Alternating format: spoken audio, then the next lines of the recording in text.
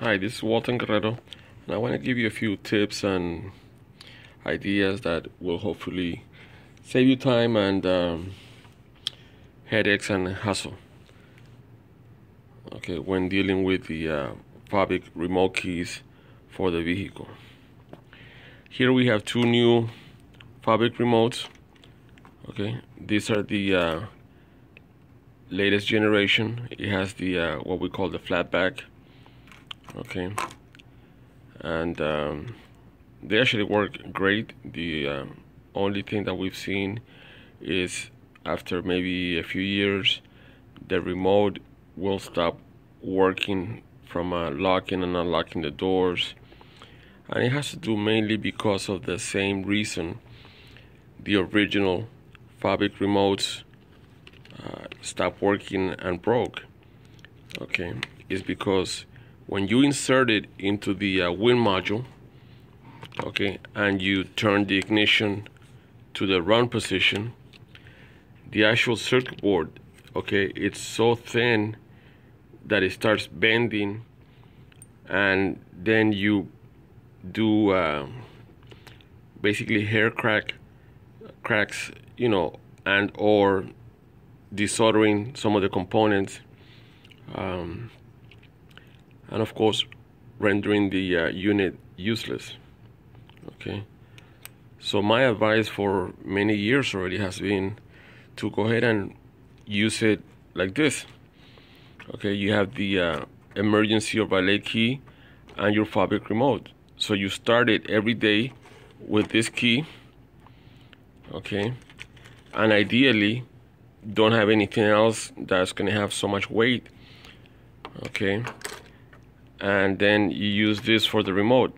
Now the advantage is that, God forbid, in the event that something ever happens to the key, that it stops working, which is kind of rare, or there's a question as to whether the key is working or not, you still have your Fobik remote that you can actually insert to start the vehicle.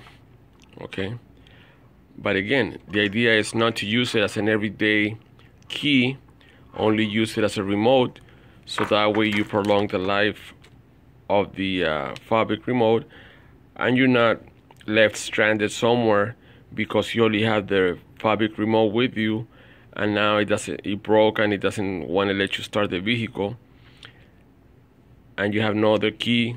Maybe you have it at home, if half an hour away, or maybe you're traveling in another city or state.